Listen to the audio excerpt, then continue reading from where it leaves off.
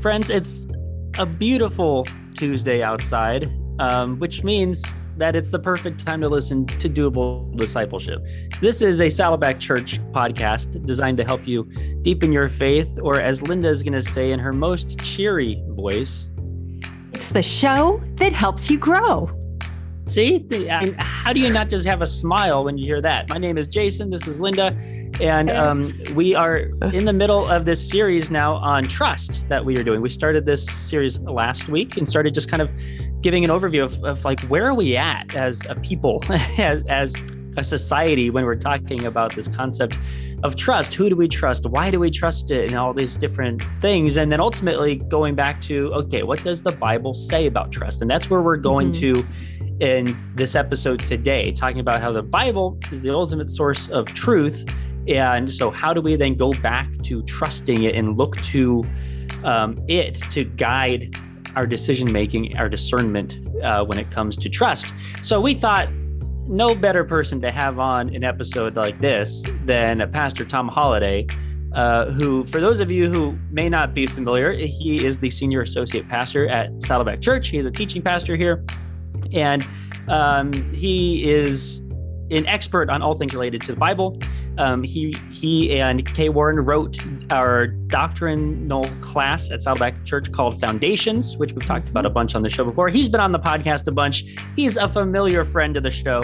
So we will be joined by Pastor Tom right now.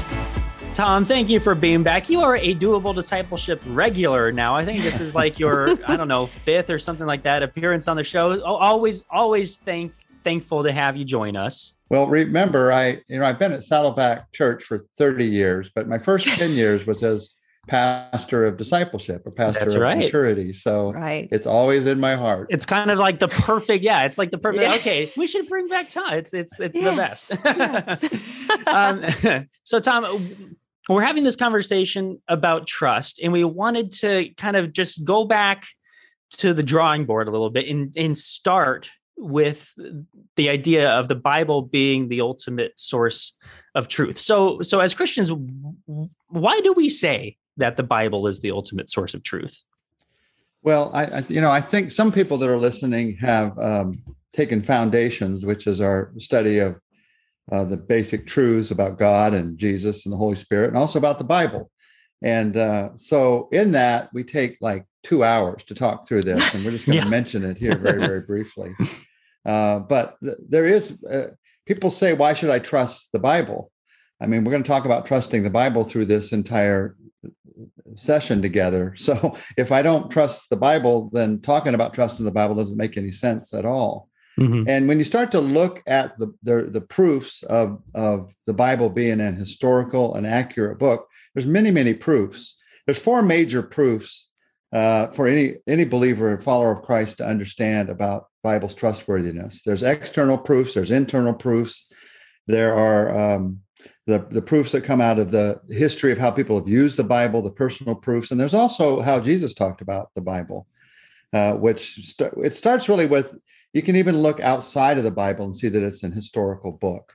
By all the proofs of a book being historical, which go back to, was Caesar's writing historical? Was Shakespeare's writing historical? I mean, you can go back a little bit or a long ways. And by all those proofs, the Bible stands the test very, very, very clearly.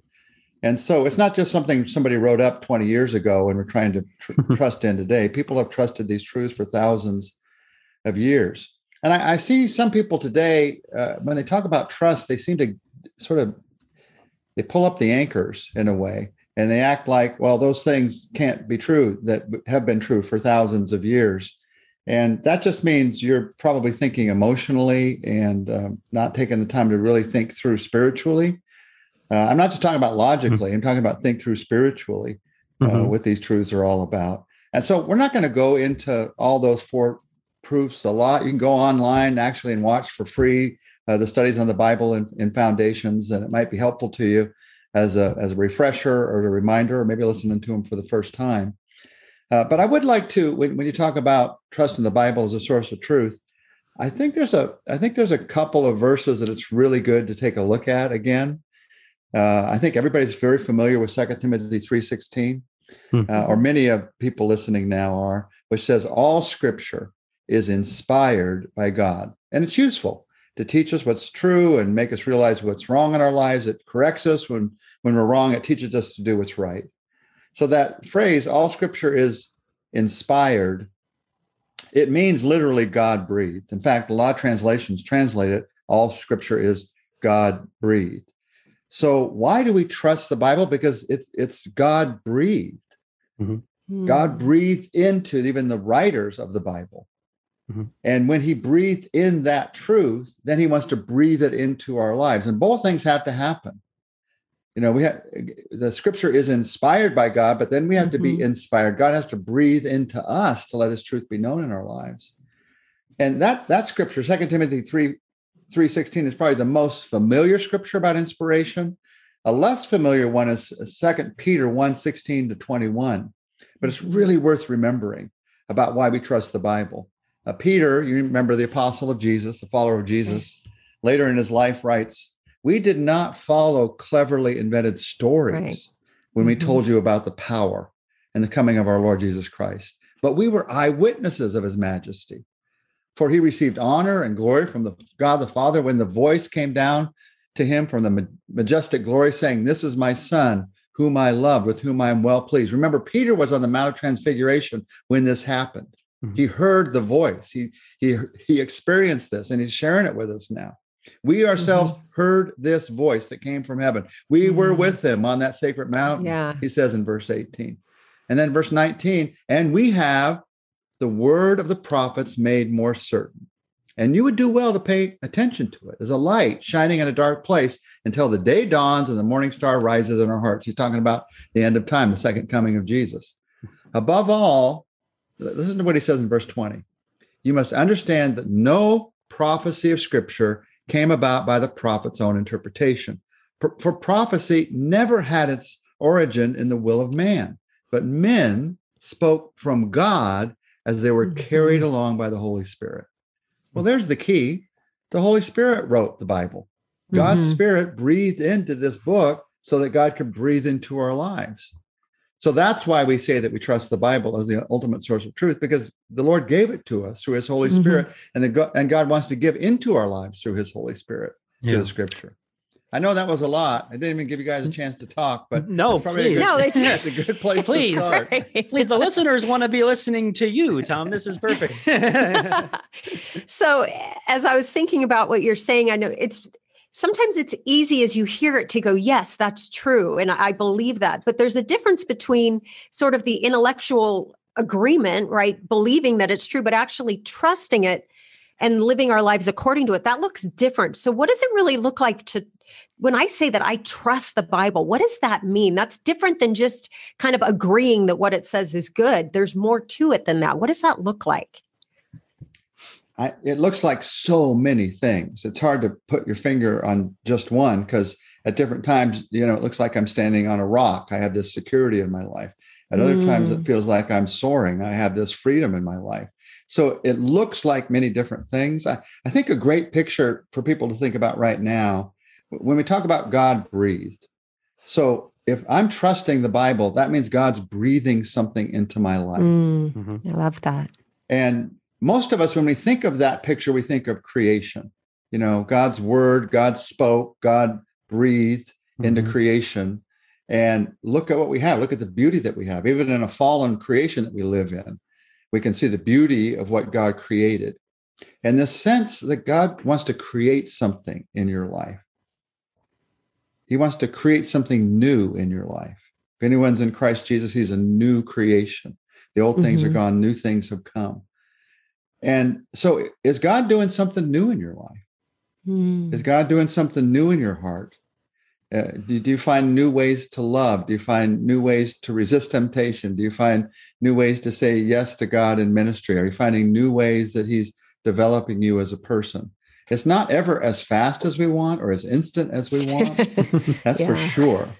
But it's new. You can sense that. And I find in my Christian life, I think a lot of people find this, and would agree with me, there's times when you don't feel new at all. It just all feels old and rote and routine, and I'm doing the same thing again and again. And that's a reminder I need to return to my trust in God's word, because I really believe in God's word. And when it says he's going to do something new in me, I believe that. So if something new isn't happening, why is that? And there, with everything in life, it could be a lot of reasons. When somebody says, I feel worn out and tired in the Christian life, the first thing I always say to them is, well, maybe you're physically worn out and tired. Let's check that first. Have you been getting any sleep? Have you been? And they'll say, oh no, I've been sleeping for months. Well, let's get that fixed first before you start trying to fix a physical problem with like, I'm going to stay up all night and read the Bible and that's going to fix it. That's just going to make it worse in that case. So there are always lots of causes for problems. But I think one of the things we really need to check in our lives when it comes to feeling tired, worn out, not getting anything new out of God's word, is this sense of trust that God wants to create something in me, and begin to look towards that again. Ask God for that. Put yourself in a place where God can do those kinds of things in your life. Mm-hmm. Yeah, but you mentioned foundations earlier, Tom, and again, we've talked about foundations a bunch on this show. Check it out. But it says in Bible Part 1, it says, I can trust the Bible above my feelings, my values, opinions, and culture. And I can appreciate somebody who reads that and thinks that it says, I should trust the Bible above what makes sense to me, right? Above what seems rational or practical, or maybe above what my parents or mentors have taught me, above what I've always thought to be. So it just, I can understand the person, appreciate the person who may hear that and just think, okay, what you're asking me to do in trusting the Bible above these things, above everything that I've always trusted, it is to completely shift the way that I think, in the way that I think about what I trust or how I develop my thought process or my thinking. So practically, how can you encourage somebody to do this? What does this look like? Well, maybe a longer answer to that would be, if you see life in like 3 levels, and the top level is our actions, what we do. There's a level below that, which is why we do what we do. And honestly, it's our feelings, it's our emotions. We all like to think we're logical human beings, and we're like a computer and we add everything up. More than we like to admit, many, if not most of our actions come out of our emotions. Now, it doesn't mean I always do what I feel like doing. There's a good emotion. Like, I don't feel like going to church sometimes. I admit it. I'm a pastor, but I still don't feel like going to church sometimes. But there's still a good feeling that I have about going to church when I don't feel like going to church, because I know I'm doing the right thing. I don't feel bad about myself that I went to church when I didn't feel like it. I feel good about myself. So why is that? Well, you've got actions, you've got those feelings, and below that, you've got your values. And that's really the core of why you do what you do, is the values that you have. And what we need to realize is that our values, for many of us, are not biblically based. They are based on the emotions that I've had all of my life. And they are based on the other people around me and what they're saying. And more than any of us want to admit, our values are based on our culture. And we can see it if we look back 200 years at a different culture. If we look at France during their independence and we see their values, or we look back at the Middle Ages and we see the values in the cultures that were there, where you had a king and lords, and they were causing everybody to serve underneath them. And there were certain values people had in that societal structure. We can see it really clearly if we look back. It's really hard to see in our own culture. But even though we can't see it, it's good to admit it. It's just good to admit it to ourselves that everything I'm thinking, what we tend to think is what I think is true. And one of the great wake up moments in life is, guess what? What I think is not always true. Right.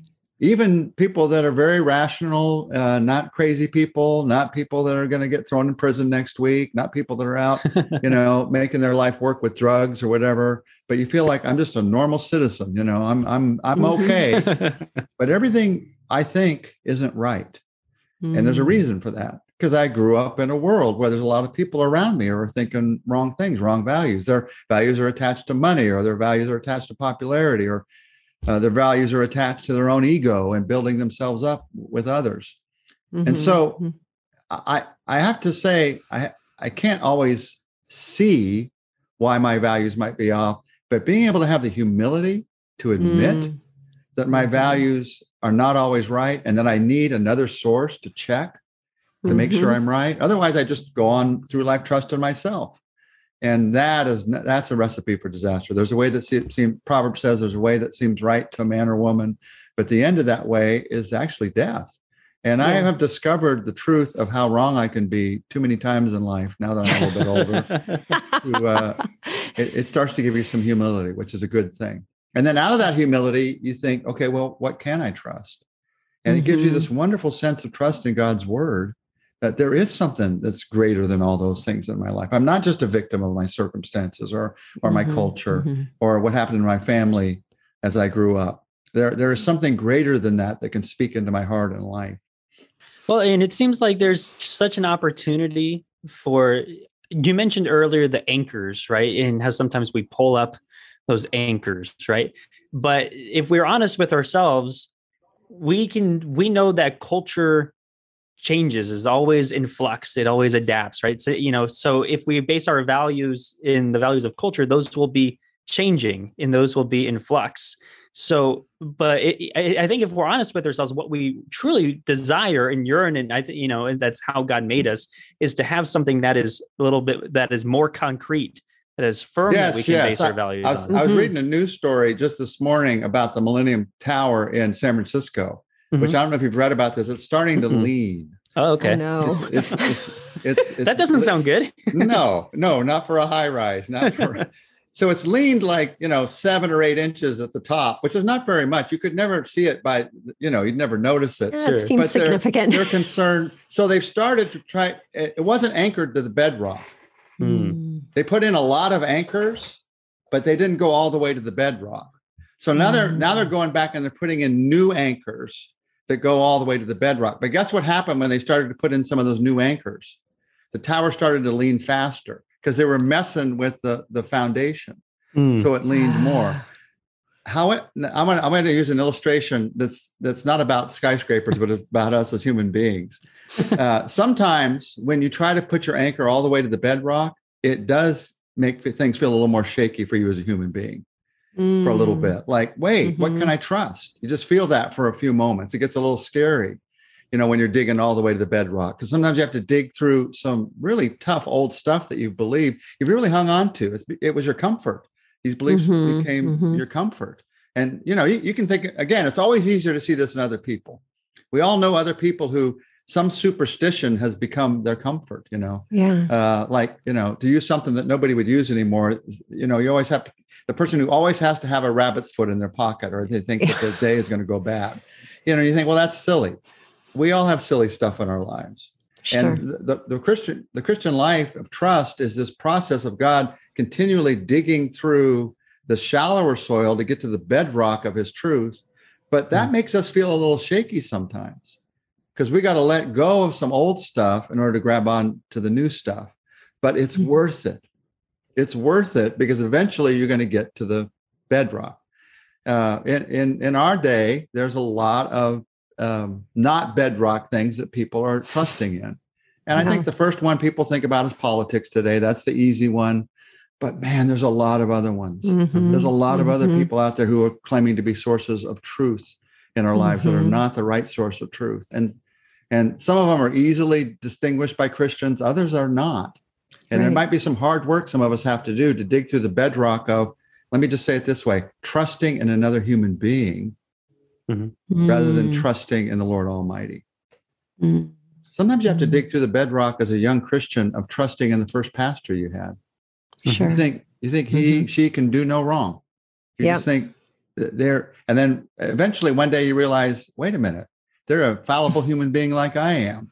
And as a new believer, you put all your trust in that first pastor that you had, and you have to dig through that rock and get to the bedrock of, no, my trust is in God and his word, not in that person. Yeah. Yeah. So as we learn to go to God's word as our source of truth, there's things that we come to that are easier to accept and do. Love your neighbor. That one's pretty easy. But then there's times when we come to it and we're like, love your enemy. I don't know about that one. And, Pastor Rick has said many times, you believe the parts of the Bible you do. He said that many, many times. Augustine said it this way. It comes out of the Foundations book as well. If you believe what you like in the gospel and reject what you don't like, it's not the gospel you believe, but yourself. And so when we say that we're trusting the Bible, it means that we're, putting, like what you've been talking, we're putting into practice all of these things that God's word is telling us. But the flip side of that is when we say, yes, I believe the Bible, absolutely. But then we see that we're acting in ways that are contrary to what it says. Like, what is that revealing about what's happening inside us when we're saying, nope, I believe everything that the Bible says, but then our lives don't line up? What is that revealing about where our identity lies, where we're attached? What does that say about us? Ooh, there's a lot to say about that. I knew there would be. I think,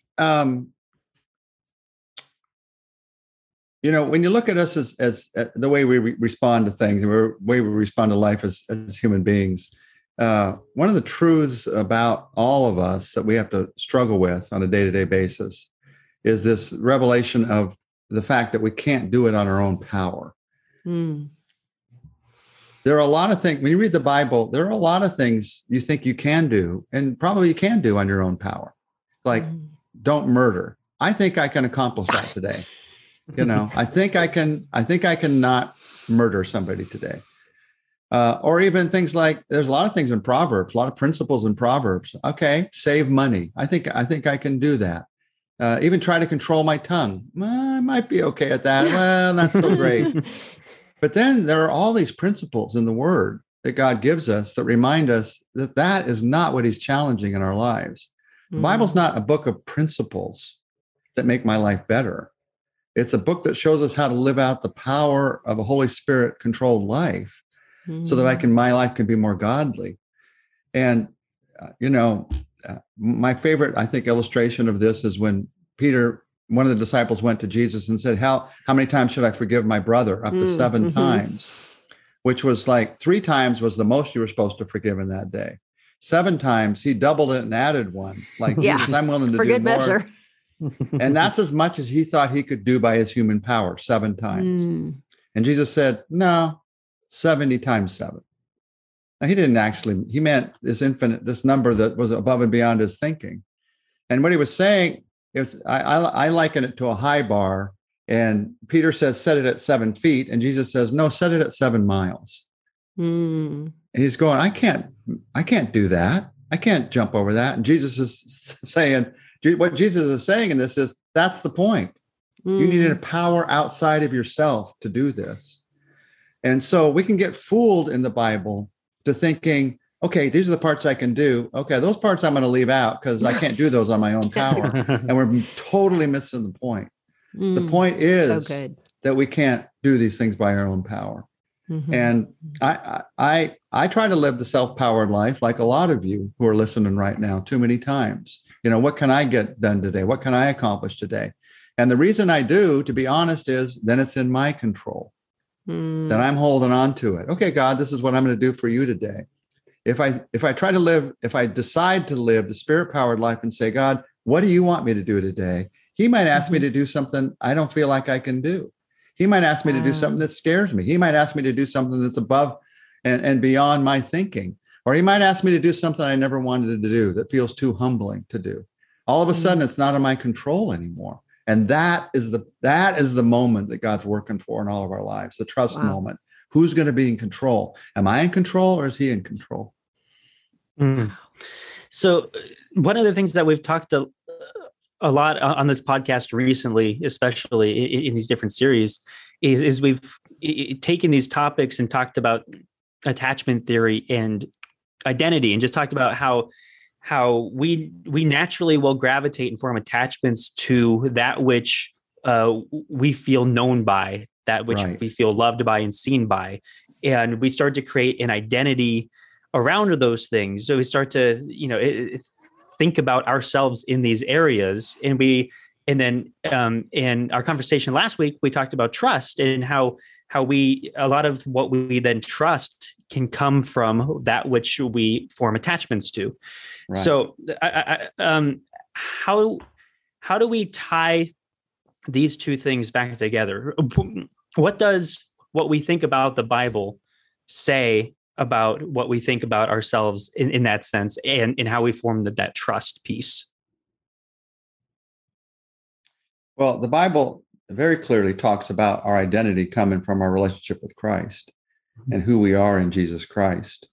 But as you talk, Jason, about attachments, a difficult word to use with that, but let's just be honest about it. Let's just get everything out in the open, is oftentimes our attachments are our idols.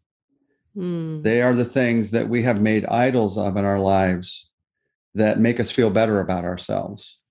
And an idol is anything outside of God that you're trusting in to lead and guide your life, to give you the strength for life that you need. And bad things obviously can be idols. It's easy to talk about how people make idols of money.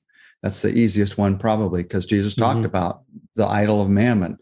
You can't trust both God and mammon. You can't trust a God and an idol at the same time. Good things can also become idols. That's the hard part. You can make an idol of having your family always be happy and fine. That's my idol. In fact, I know some people who the reason they're coming to church is they're making this deal with God. God, I'll come to church if nothing bad ever happens to my family. And I know that because I've talked to them after something bad happened to their family. And they feel like God didn't keep his agreement. God never made that agreement. God tells us that bad things happen to all of us in this world. And I hate to say it, sometimes that's going to be in our own families. And I do believe that when you trust Christ, you're putting your family in a more secure place. I do believe that by trusting in Christ, you're teaching your kids some principles that are going to give them a happier life and a safer life. I do believe, based not just on my feelings, but on statistics, that worship makes you a healthier person, that there are many, many good practical benefits to following the Lord. But the guarantee that nothing bad will ever happen to me because I'm coming to church is an idol that some people have. Wow. And that idol keeps them from trusting God. Because really, they're not coming to church to trust God. They're coming to church to get what they want. I'm using God to get what I want. Talk about the definition of an idol. I'm using God to get what I want. Well, we're talking about trusting God through the Bible. I hate to tell you this.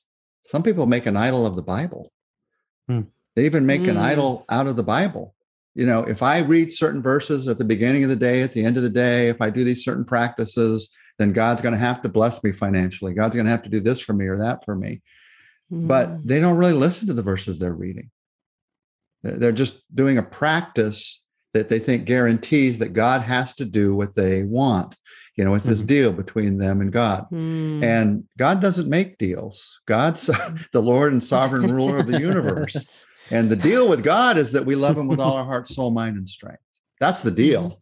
And that's the one that's going to give you the joy that you need. That's the one that's going to give you the life that he wants to give you. So you just come to him with open hands rather than, God, here's the contract. Let's, sign this together. I wanted to step back and talk about. So what I'm saying is you can't have like a prenup when you become a Christian. It doesn't work that way. Sorry, God. But it's also a great reminder, Tom, and the stuff that you were talking about idols and how oftentimes we form our attachments to idols. That's such a great reminder and something for everybody to be thinking about, because we see pretty clearly in the Bible what happens to idols is they can get burned up pretty quick. God will burn them up. And what I'm saying in that, so nobody feels like guilty, or I'm saying we all have idols. I have idols. I'd see some of them and I try to bring them to the Lord and give them up. I haven't seen some of them yet. Even though I've been a Christian for 40 plus years, I haven't seen some of them yet. I maybe more than 40 plus years. I got to start adding now that I'm older. And I think it's just honest to say that. I mean, you look at the children of Israel and how quickly they returned to their idols. It's just a reminder to us of the human heart and how we need to constantly keep bringing this back to God and saying, God, what are the idols in my life? What are the things that I'm putting ahead of you to get what I want? How are the ways I'm trying to manipulate my relationship with you to get what I want instead of what you want to be doing in my life? Wow. And one of the great things that helps me with idols is to realize they're silly. I mean, just like they're powerful and they're scary. I get that, but they're also silly. Like the little idol on the shelf. Somebody really trusts that they're going to have good crops because they put that on their shelf. That's silly. And our idols are just as silly. That I really trust it because I do this, this and this, and they're superstitious rather than supernatural. And so obviously they don't have any, they have power over me, and they have power because Satan is real and alive, but they don't have a greater power than God, obviously. Right. They're tiny little silly things compared to God. So going back to the Bible, what do we do when there are maybe two groups of believers or two individual believers or groups, whatever it is, who refer back to the Bible as truth, but they come down on two very different sides of an issue. Both point to the Bible, but they end up on opposite ends of the track. Well, I think probably several people listening right now are remembering Augustine's old statement, because it's what we talk about when we hear this. In essentials, unity, in non-essentials, liberty, and in all things, charity. So in the essential beliefs about Jesus, the core beliefs about the cross and our salvation, we have unity. In non-essential beliefs, we have liberty. And in all things, we have love towards each other as we talk about these things. We have charity towards each other. The Bible actually does talk about what to do when Christians disagree. There's quite a bit about it. One of the things it says again and again is don't argue. If you find yourself arguing with another believer in an argument, there's just scripture after scripture that says don't do that. Don't get caught up in that. Yeah. So the minute I start arguing, I know I'm trying to win my case. I've already lost the war. Even if I win my case, I've lost the war. Because in the arguing itself, my unity with that other believer is being damaged. It doesn't say don't discuss. It doesn't say don't talk about the fact you have differences of opinion. But if that discussion is turning into an argument, you need to say, hey, look, we got to take a pause here. We need some time to think about this, and then come back and talk when you can discuss it rather than argue about it. The Bible talks a lot about some things we might disagree about, and the weaker brother or sister and the stronger brother or sister in faith. And if there's somebody who's weaker in faith than you are, they're a fairly new Christian, or they haven't grown much, or they haven't really learned about that issue yet, and you feel like I'm stronger in the faith, the Bible says that in humility, we're to consider that weaker person. Always consider that weaker person. So if you have freedom in Christ to take a drink when you go out to a restaurant, but you're going out with somebody who isn't really sure about that yet, they're a brand new believer, maybe they're in recovery even, that makes it even easier if they're in recovery, then you go, I'm not going to drink at this meal. Why? Because you don't have the freedom to drink? No, because you love, and all things charity. You love that person, and you just make that decision. And if me saying that just now, if you're listening and you feel like I'd never do that, I have the right to take a drink, I just want to say to you, you've made an idol of your rights. Just be careful.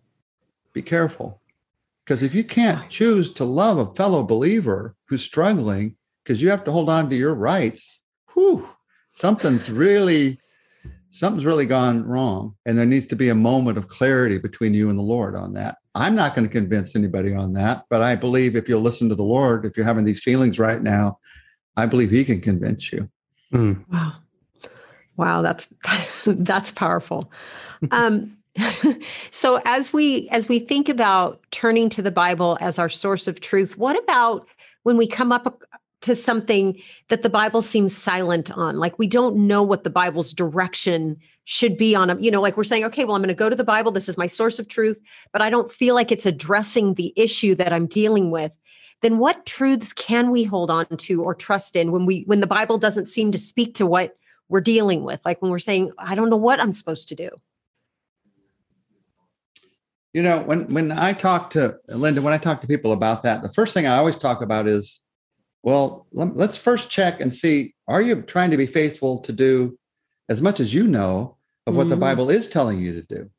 Right. You know, somebody comes to me and says, the Bible's silent to me on all these issues. And I say, well, you know, I mean, tell me what happens when you go to church. You know, how are you feeling when you pray? And they go, I don't go to church. You know, I stopped going to church 8 months ago.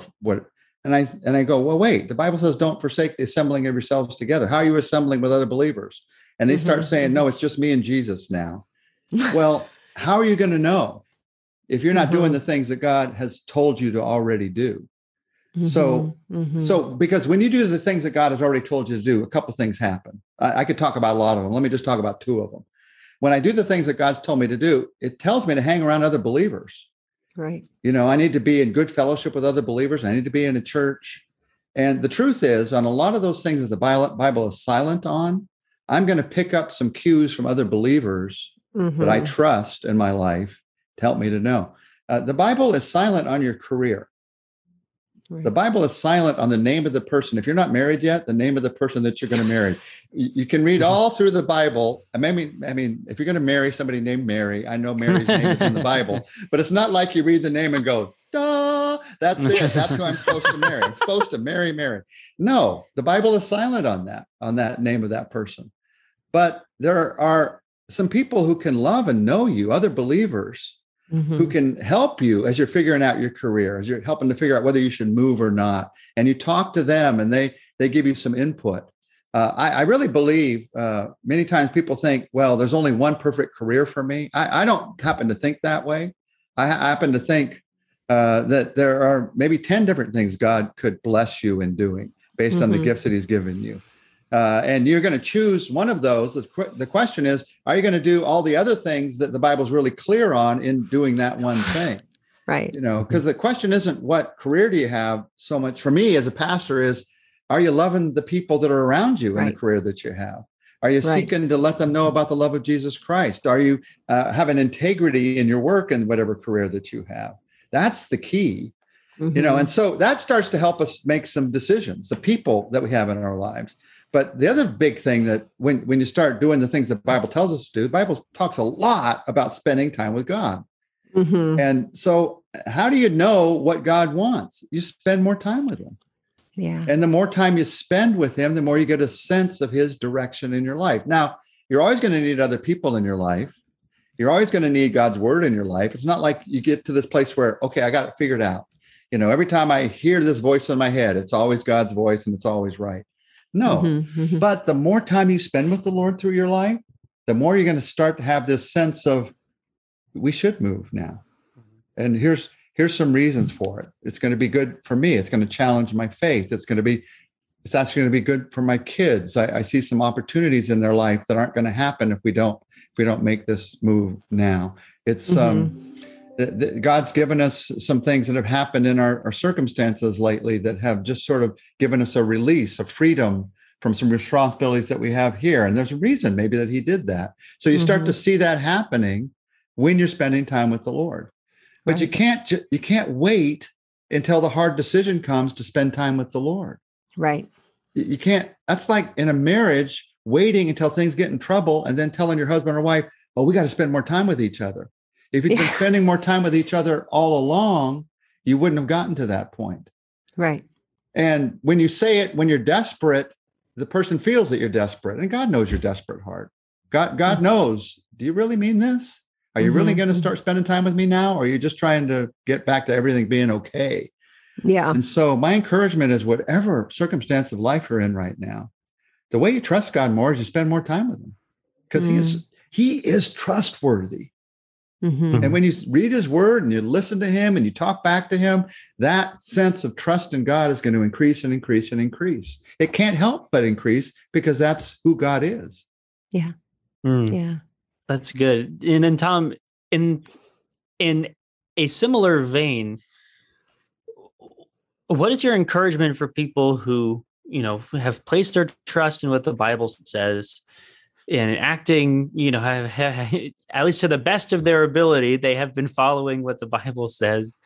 But things don't turn out the way that they expect or hope to. And they just feel like maybe life just keeps piling on against them. How, in that point, what is some advice for people or encouragement for people to maintain their confidence in their ability to trust the Bible when it seems like, well, I tried that and it didn't work out well for me?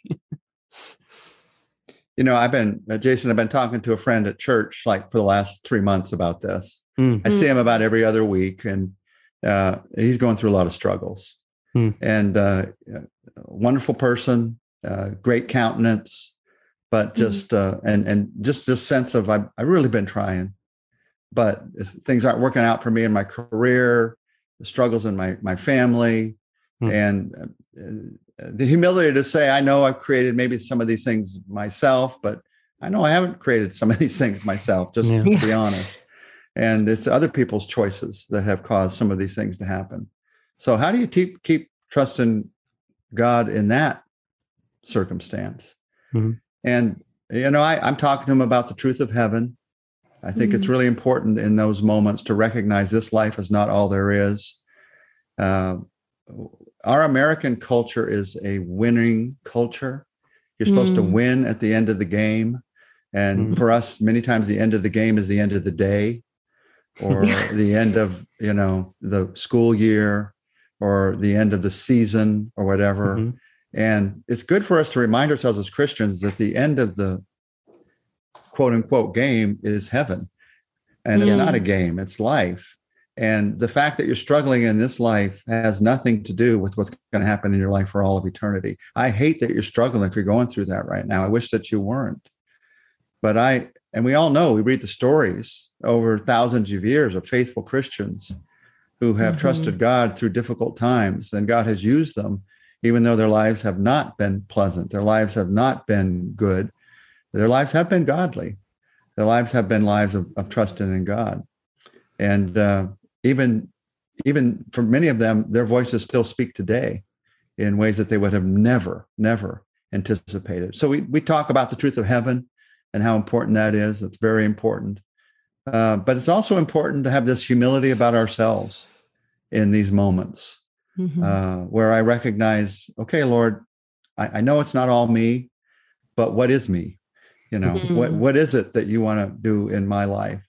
And the problem when things aren't going good is I start to blame myself. I start to pile it on. I get mad at myself. And there's no good result out of that that's going to happen out of that. How can I get to a place where I can just be honest to God about who I am and know that he loves me no matter what? He's going to be with me no matter what. He's going to strengthen me no matter what. But he can also show me a next step to take. He can show me a next step to take that can maybe not make my life better, but can head my life in the path that he wants. If I could have that, Lord, and if you could show that to me. And I know in doing that, what people want is, okay, I'll do that. Could I have a sign?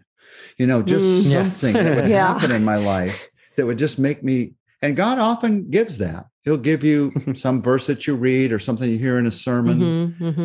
He often gives that, but he doesn't always give that. And when he doesn't, when it seems like God is silent, just remember that God is trusting you with that silence. He's trusting you with it.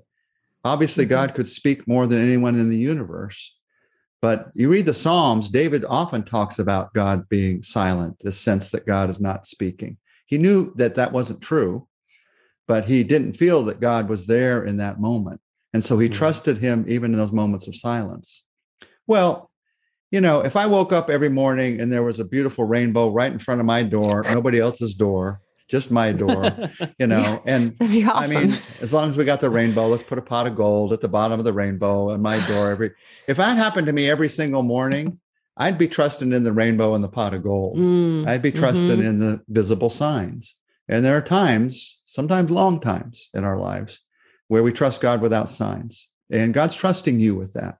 And your faith is developing. If you're going through that right now, your faith is developing in that time in ways that you could never imagine, that are going to be reflected in heaven and in all of eternity.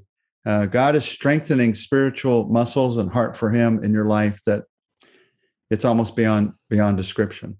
So if life's not working out for you, I just want to remind you, and the Bible does say this again and again, the people that seem like the winners in this life are not the winners. They're not. Because they're winning based on money or popularity or whatever. What we're looking at is not winners and losers. What we're looking at is those who are loved by the Lord. This relationship that we have with him. And knowing that you're loved by him and hanging on to that, that's what you hang on to today. Even though life is not working out as you would have wished that it were worked out. And our heart is with you. And you need to get other people around you. Don't go through this alone, who can pray with you and strengthen you. And you can pray with them and their struggles so that you're helping other people in their struggles. That's one of the greatest things we can do when we're struggling is remind ourselves that God wants to still use me in other people's lives who are struggling. The fact that you're struggling doesn't mean you can't help other people that are struggling. In fact, it means you can better help other people who are struggling because you understand what they're going through. Yeah. Tom, I wanted to wrap up our conversation by just asking if there was anything that you wanted to tell people or share with people, encourage people who are at this point that we talked about in our first episode in this series of just confusion of, I don't know what to trust anymore. It just feels like there's people on this side that are yelling at me to not trust this side and vice versa. And then there's all these people who are just kind of in the middle saying like, I just feel like I'm in the middle of this, of this battle of trust and truth going on. And I don't know what to do. What is there just a final word that you want to give people who are kind of just in this? I think this is for myself too. I think for all of us right now, what life is telling us is if we're going to live the life that God has for us, we have to get our eyes off of what's happening in the moment. And we have to get our eyes on what God is doing in eternity. Because everything in our culture right now, all the media, all the talk, all the social media, it's increasingly forcing our eyes to the moment. What's happening in this moment? What's going wrong in this moment? And honestly, when, in your house, if, this week I was working with a water old water faucet, and the handle came off and the water just spurted me right in the chest. All I had a heart for in that moment was the moment. I didn't really notice anything else. I wasn't thinking, well, God, what are you doing in heaven and eternity? So I had to turn the water off first. So I get that if you have a personal crisis. But a lot of the crises that we're facing right now aren't personal crises. They're the crises all around the world and all around our country. And the moments are just piling on us in a way to keep us from seeing what God's doing in eternity. So I got to get through the personal crises. And I think, we've been hearing this advice more and more at church from more and more pastors because we see what's happening. I got to get my eyes off of the crises that are being created by all the media that's around me. Social media, traditional media, all the media, so that I have time to see God's an eternal God. God's doing something that's headed towards eternity. I'm going to be with him for all eternity. He's doing something in my heart and my life that's preparing me for all of that eternity. That's what this life is all about. It's not about the moment. It's about the sovereign God, the sovereignty of God and what he's doing in all of our lives. So I think that's for our times, if we're going to trust God, that's crucial. Otherwise, we're going to just have our eyes on the next crises and we're going to go through another whole year and think, I never really took the time to trust God. I just went from crises to crises to crises. Yeah. Oh, that's perfect. Thank you, Tom. Tom, thank you for being here. Thank you for joining in this conversation on trust. Friends who are listening, I really hope that you take some time to just sit and reflect on what Tom was saying there, because there's just so much wisdom in every little bit. Go back and listen to this whole thing again. I think that'll be of value to you. Do that. Friends, we appreciate you. We are looking forward to being back with you again next Tuesday for our next part of this conversation on trust.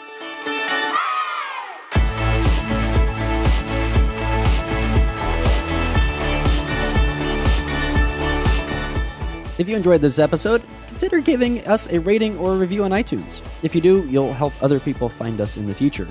You can also listen to these episodes on YouTube. Just subscribe to the Saddleback Church YouTube channel for these conversations, plus lots of other video content. And if you are already listening to us on YouTube, subscribe to the Doable Discipleship podcast on Apple Podcasts or your favorite podcasting app so you can listen in the car or wherever else you go. Don't forget to visit saddleback.com/doable to check out all of our previous episodes.